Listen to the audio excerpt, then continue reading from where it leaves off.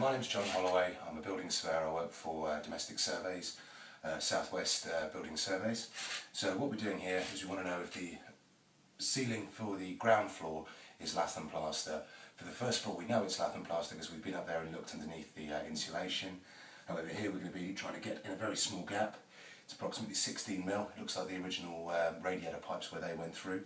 And to do that we're going to be using an endoscope with a flexible neck, SD card inside, so we can start taking some good photographs and hopefully get the answer to whether it's lath and plaster or plasterboard. This is on a standard pre-purchase survey. Okay, so the trick with these is actually going to manipulate them into seeing what you want them to see and looking in the right direction and understanding where the camera is in relation to your hand and the images you're looking at. There we go, looks like we're starting to get the ones we're after.